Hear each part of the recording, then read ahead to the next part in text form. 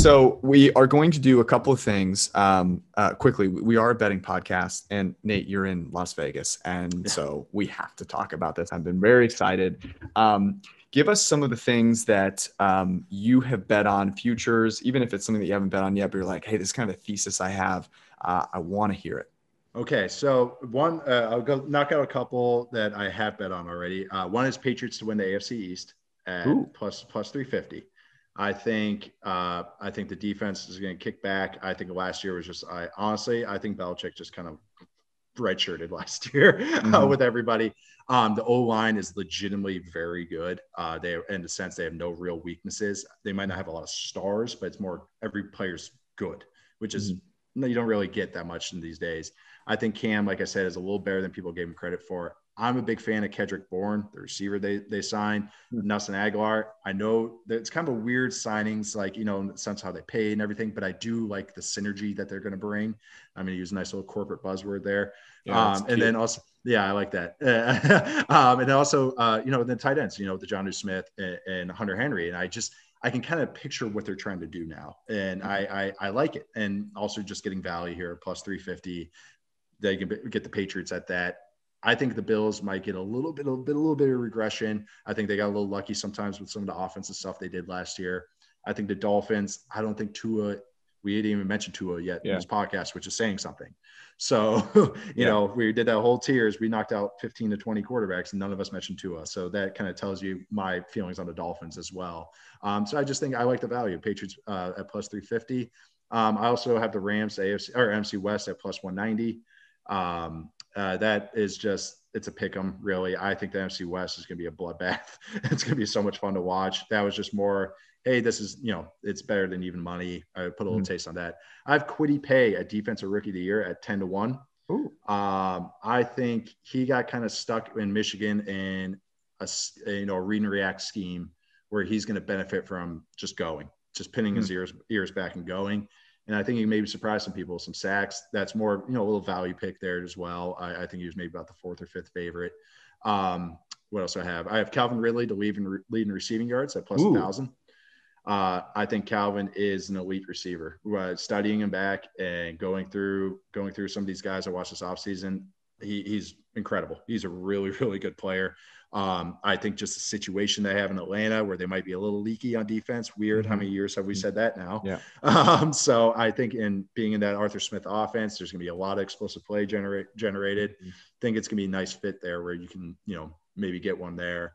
Well, we can keep going here. We got, while you're picking out the next ones, I was going to say, you know, the Tua thing is so interesting because you mentioned Cam in that tier, not talking about Tua and going, yeah, like the quarterback matters like a hell of a lot, you know? And if there is a little bit of regression from the Bills standpoint, maybe we've been thinking about the Dolphins, Brian Flores and all. They've put together a receiving core. And I love Flores. I think Flores is a great coach, by the way. Sorry but he can't drop back and play quarterback, you know? And ultimately, you know, I do think that's really fascinating. And then I'm sure Eric was going to mention this, but like the Calvin Ridley one, like, you know, is he still first in receiving yards in our projections, Eric? Like that just feels incredible value. Yeah, I know. I was pretty excited to see that at 10-1. You know, that one I had a little taste on. I especially with Tua, I originally he had his breakout game against Arizona, and I was like, okay, I was a little lower on him coming out, and I was before I kind of had any platform. It was just me tweeting to 2,000 people, so it was, you know, no one even heard, it was not too much when I was talking about it, but it's kind of like I feel like it's upsides Alex Smith, and it's like that's it. He's a lefty Alex Smith, and I have to see more because we're talking about the can't and won't thing. He was such a fast processor, and I was just always like, is that good or bad? Is that a good part of the system or is that a bug? You know, is that a feature or a bug? And so I have to see him this next year before all of us do, but it's like, man, you know, it's got a little worrisome, like how quick he was to that. And the fact that they just went, nope, we're putting Fitzpatrick in. Like the fact they did that was like, it's a little scary. You know, it's a little worrisome. You got to just read in between the lines.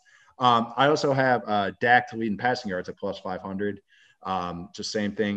Talking about Calvin a little bit. He was on pace to I mean, I know that's just what the literally, situation. Yeah, the game scripts they were in last year, but I think same kind of things. I think the defense will be a little leaky. I think that offense could be so explosive. So that was another one. I also have Dak MVP at plus 1,700. Just narrative thing. MVP votes, I think you just have to take a shot and just hope it's some narrative guy. That's why I have Stafford at plus 1,600 as well. Same thing. Not that I think they're going to be that true MVP quarterback. Maybe Dak is a little bit because Mahomes is always should be getting it every year.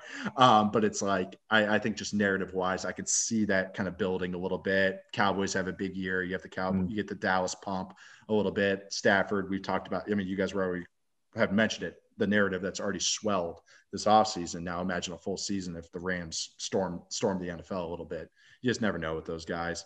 Then rookie of the year, I have Trey Lance, offensive rookie year, plus 600. Ooh. I think a quarterback in a Shanahan offense, you're going to always just have to maybe take a peek at. Yeah. And also just, again, trying to give value a little bit. Does that one feel so by the way, I was going to say, like, it's funny, the narratives with Dak and Stafford. So one of my favorite bets is Brady plus 1,600 to win MVP. That's great. And like, he was so good since the bye, you know, like, and all those guys are coming back. And no one's really talking about him in that respect. But when you're getting all this hype pre-season, like, it's easy to fall short of those as opposed to like over, you know, just like over the top deliver, you know, and I worry about that with the Rams. Like, everyone thinks they're going to be a Super Bowl contender. It's like, well, okay, but if like one injury happens, they're such a thin team, you know what happens there.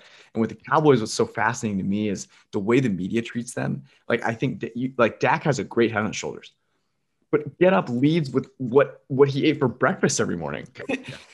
It's like insane. And like, that just makes it harder for him. I was going to ask you about the Trey Lance thing with Shanahan. When I was listening to your podcast about defensive schemes and talking about like, okay, everyone's trying to stop the Shanahan offense.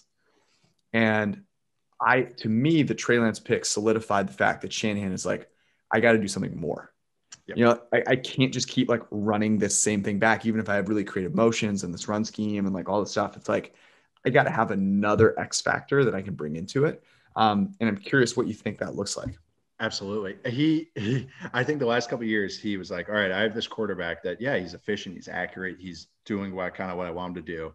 He doesn't push the ball down the field and he doesn't create.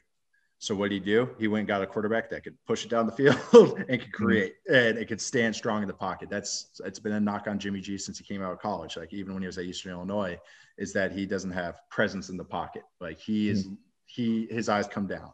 And I don't ever want to call a guy soft because he's not soft. It's just that some guys do. Some guys go to one read and they feel the pressure, they curl up and they take the hit. Some guys are just like that. Some guys are willing to stand there, boom, take it full blast. I'm not recommending that for anybody, but I think that's what Kyle was just kind of like, hey, I like what this guy can do. Trey Lance was one of the most surprisingly fun watches in the sense that I thought he'd just be a big athlete. I actually compared him to Donovan McNabb, not just because he wore number 5 and wore green and yellow or wore green, but it's his over the top delivery, how big he is. But I didn't realize how cerebral he was going to be. And that was something that shocked me when I watched him. I saw him pointing out protections and pointing out blitzes and sliding stuff. And then it came out where coaches confirmed that and said, that's what we do with him. And I think Kyle met the kid and was just like, I like that. Like, this guy knows football. And going with, and we touched on it before, the kind of wishbone-y offense that Shanahan's kind of leaned into this last year and a half. I think he's going for more guys that can just do a little bit of everything. The Deebo Samuels, the Ayuks, the juice checks, even you know, Kittle a little bit, in the sense where I can line up. I have my 5 skill guys on every snap. I can line them up everywhere. But now I have that plus a quarterback that can run. So every snap of the ball, the defense has to go, well, we have to guard all 6 guys. Like, it's like a true, almost like motion offense in basketball. And I think that's really what I think he just was like, he tweaked it a little bit last year. He was like, this is kind of, I don't think he openly said this, but he's like, this is kind of a wasted year. And I think all of a sudden he just went, okay, now I'm leaning all the way into it. And I think once he gets Lance in there and they're running almost these triple option-y kind of things, or not true triple option, but more jet sweep with zone coming back and counter coming back. I think it's gonna be really cool stuff to watch. No, I'm excited. I am curious. What if you had to pick a week where Trey Lance finally starts, what would it be? I think week 1. I think he goes right into it. I think by the end of camp, I think that's what happens. I think it's like week 1 of camp, no, and then they get into the week 3 preseason game and they announce it. Like I could see that, picture that happening. That's one of the reasons why I like Trey Sermon for the same award, because I think if Lance only starts like 10, 11 games, he could very well win it. But I think Sermon has the potential to succeed in that offense in much the same way that you're talking about. And yeah, that I think that's a good shot. If he plays all 17 games, I mean, of the quarterbacks, he's the front runner. I don't think there's any doubt about it. Yeah, I agree. That's the thing, is I just don't think the Jags will be good enough. Lawrence might have a kind of one of those 24 touchdown, 12 interception year, 14 interception year, kind of like a skewy stat line year where he's kind of gauging the NFL. And I could just see Trey Lance being on a winning team and getting that kind of that easiest schedule in the NFL. The Niners, one of the easiest schedules in the NFL. So. And you can just see it happening. And people, there's going to be eyes on them. I mean, it's the 49ers. Like, so it's just, you got putting those puzzle pieces together. Yeah, they have 5. They have the maximum number of primetime games, which is shocking. They also brought back the 94 Super Bowl Reds. Jersey. Yeah. You can't. Hey, can we not get me too excited for the year? Like, it's just going to, somehow it's going to crash and burn. And I just would like to live in bliss for another, few months or so. You're going to love my next bet then. It's Nick Bosa, Defensive Player of the Year. 11. I like that. I think talk about narrative. I think people have forgotten about Nick Bosa for whatever reason. Mm-hmm. He's still a freak, and it was an early injury, which always helps. So I think he can play the whole 17 games and come back rip roaring. And like you said, 5 national TV games, like that stuff does matter. It does, like, because people just tout that. I mean, I'm talking about the Chiefs-Rams game from 2 years ago because it's Nike. I mean, yeah, it mattered because those are 2 awesome offenses and stuff, but it's like those matter when you watch those Nike. If he gets like a 3-sack game and a primetime game, like, or especially one of the early ones, he's like the favorite right away. Like, yep. He just needs one more in week like 15, and then it's like, okay, that's it. No one knows what's happening on the defensive side of the ball, like elsewhere in the league too. It's hilarious. Like, Aaron Donald was literally eating people for lunch for like 4 years, and no one knew who he was. I remember like one year I was like, is the best defensive player a guy on a 4-12 team who plays defensive tackle? It's like, yeah, he is. No one's seen him play football before.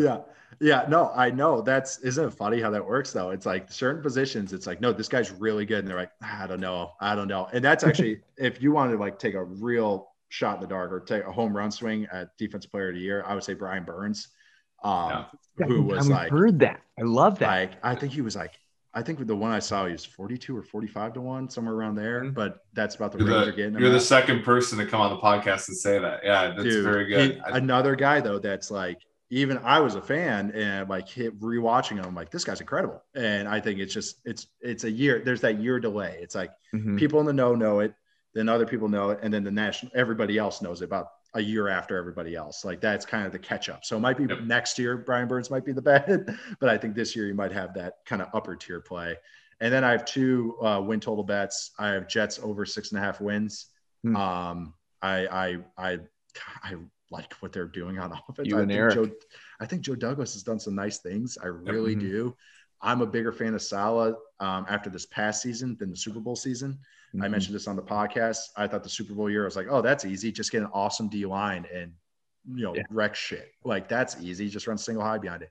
This past year, when he had some injuries, he tweaked how the defense played. And I was like, okay, this guy can coach. And I know the energy. I know that all the players love him, but that only goes so far. But the fact that he can back it up, some scheme stuff, I was like, I like you a little more than I did. And I like what they're doing, some of the offensive pieces. And I just like it. Yeah, I really do. And then the other one is under 6.5 wins for the Eagles at plus 120. And I think Eagles are a little rough on the roster. The Eagles might have the number 1 overall pick this year. Let's just say it. Let's just say it. We did our show. We did another one of like our draft shows, I guess. And it was like kind of like who has the worst roster, and Texans were kind of like, the easy one. But then it was like non-Texans category, and the Eagles was like my easy. Everyone all their best players are over 30 and like broken down. And they missed out about 4 or 5 draft classes of like any players that matters. I mean, it does. I'm a huge fan of Devonta Smith. I really am. I think he was my number 1 receiver coming into this draft, but it's like, that's a receiver. It's not a quarterback, that you're really excited about the rookie being a rookie.